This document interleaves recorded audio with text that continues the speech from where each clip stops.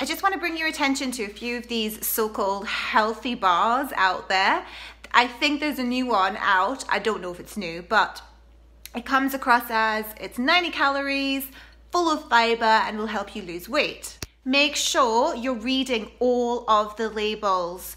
There are a lot of ingredients in those little healthy so-called food bars that are really bad for your gut, and they can trigger inflammation and trigger weight gain, which is what we don't want. If you ever see an ingredient like emulsifier, run, just put it down. Don't even go there because it's just not good for your gut at all.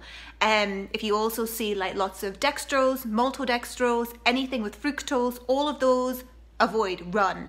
There is a list of some of those ingredients in my book, and I tell you exactly what it's doing to your gut and why you should avoid them. But if your goal is to lose weight and you're eating these bars to help you lose weight, you might not lose weight. There's a tip for you.